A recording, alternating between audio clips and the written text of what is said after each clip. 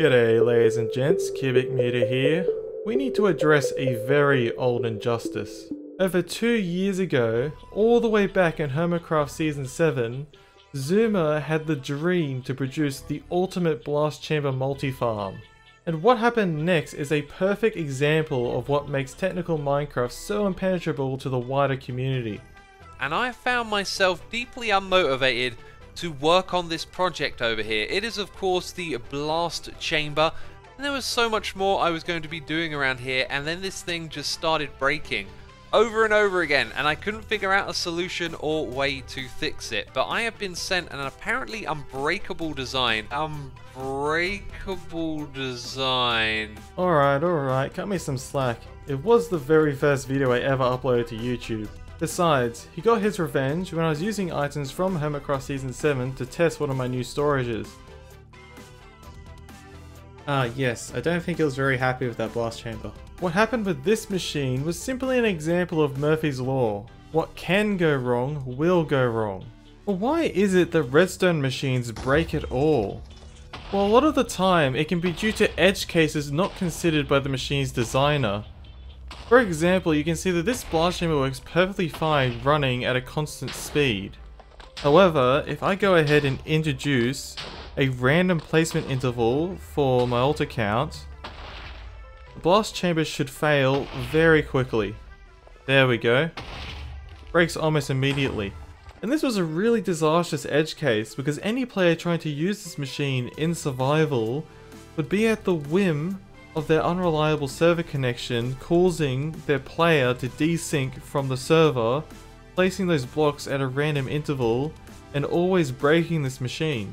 And this is exactly what Xisuma experienced when using my very first blast chamber design. But fortunately, I learned from these mistakes and made a new smart blast chamber, which is completely immune to the issues that the previous design had. So in theory, there should be no edge cases which would cause this blast chamber to break under normal operating conditions. But then the operative word here is normal. You can have a situation where the player is happily chugging along with their nice unbreakable blast chamber, but all of a sudden, the player disconnects from the server, and maybe reconnects, tries to use the machine again, disconnects again repeatedly, and all of a sudden, you have all kinds of things going wrong. Because we have these unavoidable edge cases, such as the machine simply being unloaded while it is running, that is the reason why my smart blast chamber implements a fault detection mechanism that automatically sounds an alarm and switches off the input to the blast chamber if a single fault is detected like it was right here. Some of you might be thinking, sounds like a skill issue to me, pilot. And that any technical player should be able to make the machines perfectly reliable even in the worst case scenario. Well, something as simple and basic as the impulse item filter can be made extremely resistant to being unloaded while running. As you can see, this test has been running for a couple of hours and is still sorting items perfectly. But then consider this edge case. Inside of the item filter you have the first slot with the item you want to sort, and the other 4 slots occupied by a dummy item. If even a single dummy item leaks into your storage system and gets into one of these filter hoppers, the filter with the extra items will have its signal strength overflow into adjacent slices, slowly eating away at the item filter in the adjacent slice until eventually it completely drains the adjacent filter and causes it to get reassigned. And in the worst case scenario, you might even get multiple items inside of these dummy items, which will cause the adjacent filter to drain even faster, and even potentially make it lose dummy items and get reassigned to multiple item types at the same time, which will cause a cascading failure down your entire item filter array. As you can now see, every single filter is now losing their items. So the unfortunate truth is, no redstone contraption can be built to be perfectly reliable under every single edge case. And the consequence of this is that you will have to eventually go into the machine and fix it all manually. With all of this in mind, I've gone ahead and designed this multi-farm complex, which I have tried to balance as much as possible utility as well as ease of repair. In this module right here, I have a super compact tree farm designed by XYYan, which I modified to fit with this multi-farm system. Just above it is an igneous extruder, which can produce both cobblestone and basalt. In this module, we have an area where the player can input resources to be dispensed to the player, be placed down in the farm, and converted into other block types. Then all of these conveyors lead into a centralized TNT efficient blast chamber, which will convert our blocks back into items, collect those items, and place them in a small storage unit right over here. All of the block conveyors make use of this amazing Dustless smart piston designed by Floppy. The amazing thing about this smart piston is that it is completely free of any dust updates. If you watch one of my previous videos of becoming the Flash using laggy redstone, you'll know that dust updates can be pretty lag inefficient. As I just demonstrated, with this dust grid flashing every 4 game ticks, we increase the MSPT by 4 times. This is why I decided to redesign the smart blast chamber, which previously made use of an enormous amount of dust spam to get signals all over the place. The new design is heaps more compact and has no flashing dust anywhere. This simply means using observers, rails, pistons, hoppers, comparators, repeaters, everything except for dust in order to transmit signals. This dustless requirement isn't as important for mechanisms where the signal does not change state very often. We tick warp the old smart blast chamber for a bit. We can see we get an MSPT of roughly 3.1. Running the new design, we get slightly less MSPT at 2.7. So by switching to Dustless, we obtain a roughly 15% lag reduction. It's not a lot, but every little bit counts, especially when it comes to server performance. Alright, before I actually show you how to use the farm, I first want to cover the repairability issues and make sure that anybody who wants to use this farm can understand how to repair it if anything goes wrong. So of course, just like the previous smart blast chamber, the new dustless variant has its own completely dustless fault detection mechanism that detects whenever anything is going to go wrong. I've also put a lot of effort into making sure that when this fault detection is triggered, it can disable things like the tree farm as well as the igneous extruder without causing any issues. Let's go ahead and make something really bad happen. So I have the most sensitive component, the tree farm, running, and I'm going to blow up part of the blast chamber to see how quickly the fault detection can respond and prevent things from breaking further.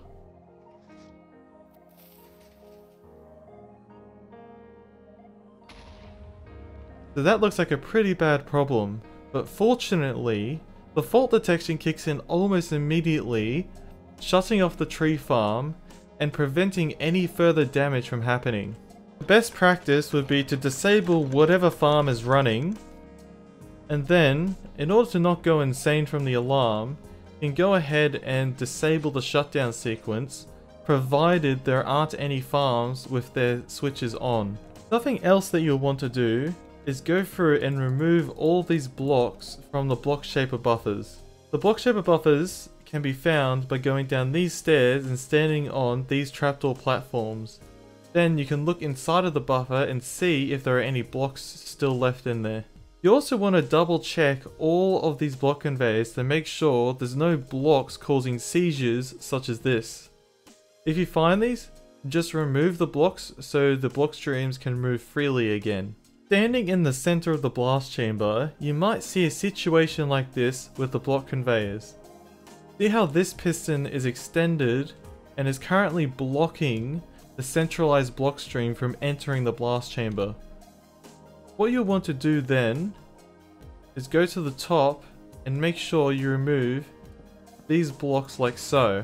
Be very careful not to break this block here because there's flowing water meant for converting concrete that could spill into the blast chamber. Something that I've also noticed is that breaking those blocks has caused this log to get moved over to here. You want to break this block and put it back where it's supposed to be. Once that is done, simply send a block update to this piston, make sure it's retracted, and now blocks should be able to flow freely through this conveyor system. With the conveyor is now moving freely again, we can grab ourselves a schematic and repair all of the damage to the blast chamber. What I suggest is putting the schematic into layer mode, like so, and then going through layer by layer, fixing any missing items. Once you are confident that you fixed up all the problems with the blast chamber, you want to go ahead and disable layer mode. Then you can go into the schematic placement, to the schematic verifier, and just verify any potentially incorrect states that might be left over. So here, all of the extra logs inside of the blast chamber are a bit overwhelming. So if I do M plus V, that's a shortcut to the schematic verifier, I can go ahead to the extra blocks and make sure that I ignore all of those birch logs. For this part, you want to focus entirely on the blast chamber in the verifier, because other parts of the farm might show false verification errors, which is simply due to the farm having been used and blocks being moved around. Because I designed this machine, I can take one look at the schematic verifier and know that what I am looking at should work perfectly fine if I start it up. If in doubt, just start the farm again, and the fault detection will let you know if there are still any persistent issues. So I'm going to go ahead and start the tree farm again. And we should see the blast chamber kick into action. So that is a demonstration of how fault detection can be your saving grace for using a farm that you might not fully understand yourself. However, I should point out that the blast chamber is not the only place we can experience catastrophic problems. Tree farms can also break in really horrible ways simply from unloading them while they are running. In order to deliberately induce a failure of the tree farm, which might be quite common as user error, I'm going to get Mr. Meter, my old account, to grow me some oak trees without activating the oak tree setting, which prevents the tall oak trees from growing. If I go ahead and tell my alt account to start placing down the oak saplings, we will start growing oak trees. And what we will see is eventually, there we go, I believe, yes, so a tall oak tree has grown at some point, leaving behind its branches, and this has caused the block conveyors for the tree farm to have a serious malfunction. Fortunately, I've added these systems right here to detect this malfunction and automatically shut down the tree farm to prevent causing further damage. So what we want to make sure we do is go ahead and switch off the tree farm. Then we want to fix all of these conveyors. So this should all be fixed. Now I want to go ahead to the inside of the growth chamber and make sure I just clear all of this debris out from when that tree grew. So with all of that fixed up, I'm just going to go ahead and switch off these alarms. And this time, I should be able to switch on the oak setting so that it pokes this finger down and make sure that the tall oak trees can't actually grow. And once that's enabled, I can confidently go ahead and just restart the farm. As you can tell, I put in a lot of effort to maximize the utility of this farm and make it easy to repair. Because as I pointed out at the start of this video, it is inevitable that eventually someone is going to have a problem with this farm and have to fix it manually. Congratulations, now you should be fully qualified to fix this farm if anything goes wrong. Let's now go and look at all the features and how to use it. First of all, I have this shulker box filled with blue concrete powder, and I want to convert all this into blue concrete. All I want to do is jump up to the top here. This is the input for resources that you want to dispense to the player. So I could just pop this shulker box in, it gets placed in the shulker box unloader, and I can drop back down, jump inside of this cell, grab out a stack like so, And then all I need to do is start placing them down. So I don't need to hold down my right mouse button continuously. I'm just going to use a carpet command, which makes my player use continuous.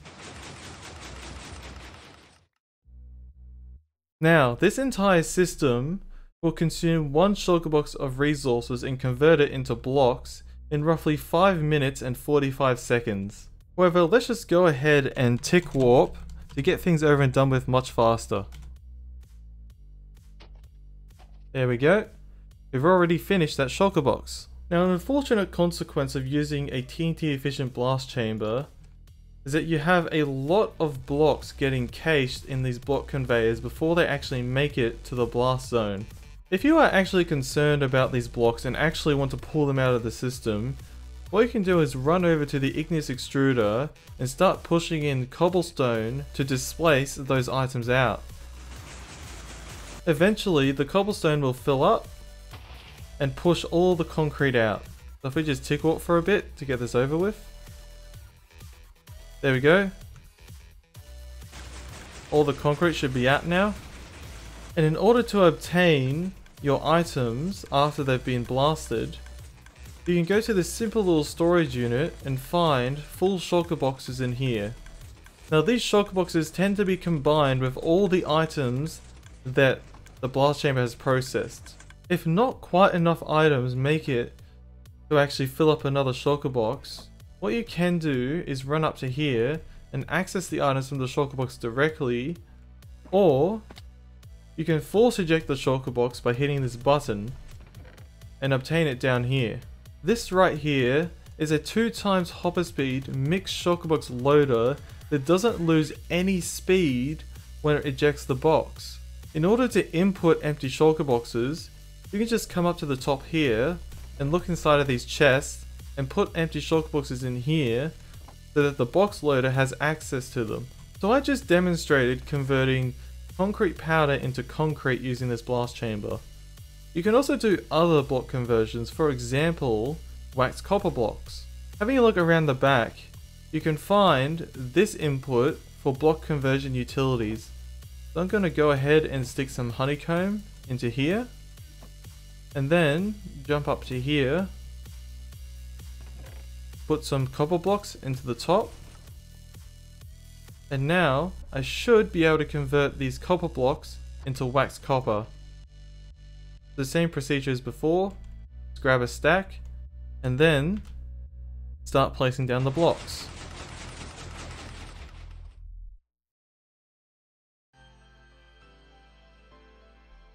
If instead you fancy some logs, you can head on down to the universal tree farm.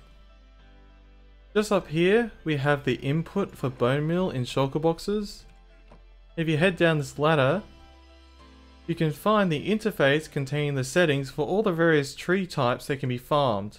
It is very important that you activate the setting for a tree before you try and farm it at the tree farm, otherwise you may experience issues. It is pretty funny, however, because birch trees can be farmed by default by the farm, meaning we don't technically need a setting for birch, and this lever is actually connected to nothing. Needless to say, given the importance of having settings for all the other tree types, if I didn't have this here, somebody would have made the assumption that birch trees weren't actually an option for this farm. It's consideration for small details like this in ergonomics that makes a difference between how people use a farm.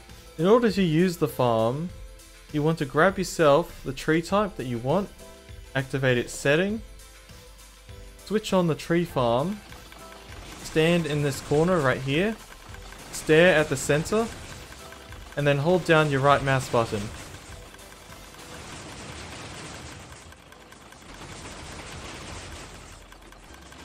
There we go. Once it gets going, it'll start recycling the saplings to you, and then it'll get self-sustaining eventually.